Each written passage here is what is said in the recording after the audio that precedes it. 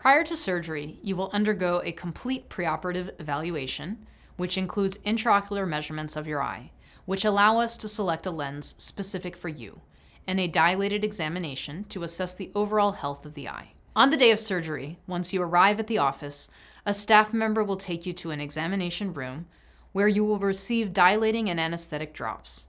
You will also receive an oral or IV relaxation medication. Once your eye is dilated, you will be taken to the surgery suite where you lay down on a bed.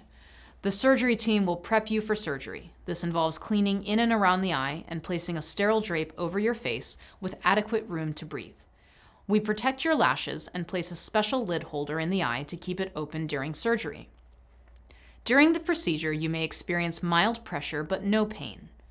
In RLE surgery, I make a small 2.4 millimeter opening in the eye and use an ultrasound unit to break up and remove the natural lens from the eye.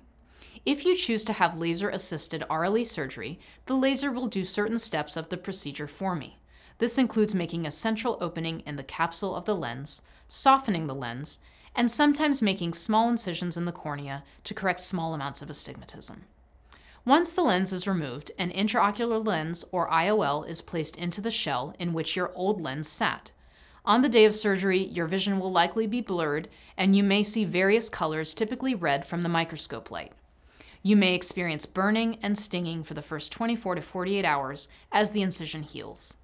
Some RLE patients see sharply the next day, while others may experience blurred vision for a few days to weeks, depending on the density of their lens at the time of removal and the amount of postoperative inflammation they have.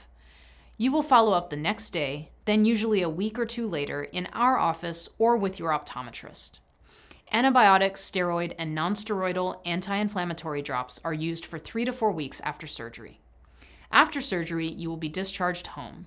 Patients are typically on topical medications for 4 weeks after surgery to prevent infection and control postoperative inflammation. After surgery, you can return to most of your normal activities. We recommend no heavy lifting, bending head over the waist, or straining for the first 1.5 weeks after surgery.